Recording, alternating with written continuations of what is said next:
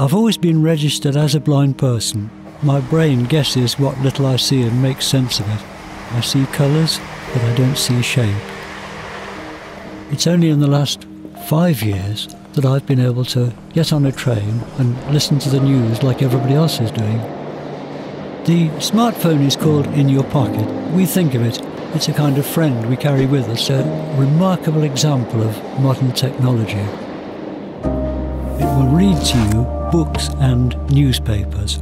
So you tap at the button and you say, find me articles about cricket or any other subject, and I'll try and avoid Brexit. One of the features that Pocket has developed in the last year is called Be My Eyes. I go through to a server and there are lots of people waiting to volunteer.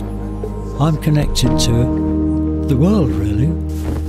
We come across some lovely accents from Sweden and Poland and Australia.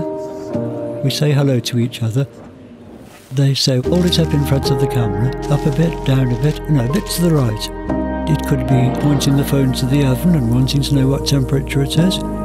It could be a medicine packet, and they start to read it to you. One of the best features of Pocket is this help with navigation.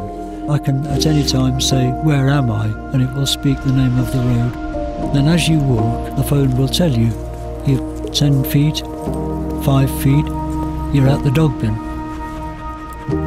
The guiding spirit behind Pocket is users. It's that coming together, RNIB with O2 behind it, that makes it possible.